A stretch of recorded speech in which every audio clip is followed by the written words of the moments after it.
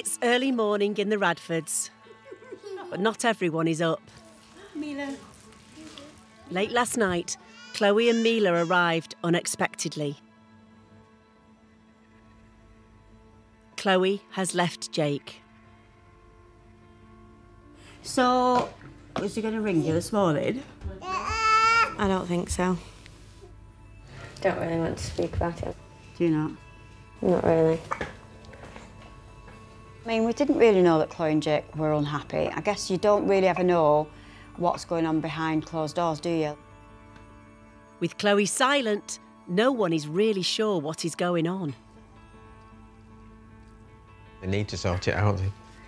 Oh. Mum always says that the house is too full at the minute, but we could maybe squeeze one more person in my room. What's up?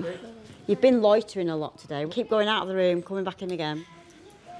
Right, something's definitely going on because she's laughing. Yeah. What's up? What are you laughing at? My nervous laugh always gives it away that I am up to something.